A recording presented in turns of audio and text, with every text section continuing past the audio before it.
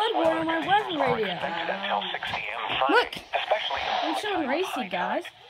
Impacts. The end of 10th Street is expected to flood, along with portions of the Inner Harbor Promenade. Water is expected to approach homes in the Borley's Quarters area. Minor shoreline inundation up to 2 feet above ground is possible elsewhere. Additional details, tides up to 3 feet above normal.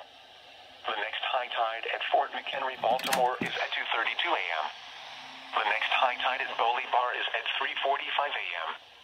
Take the necessary actions to protect flood-prone property. If travel is required, do not drive around barricades or through water of unknown depth. What? Why does it only give me one tone? It's supposed to give me 3 tones at least. Ba, ba, ba. Got a coastal flood warning. I didn't even know that. That surprised me too.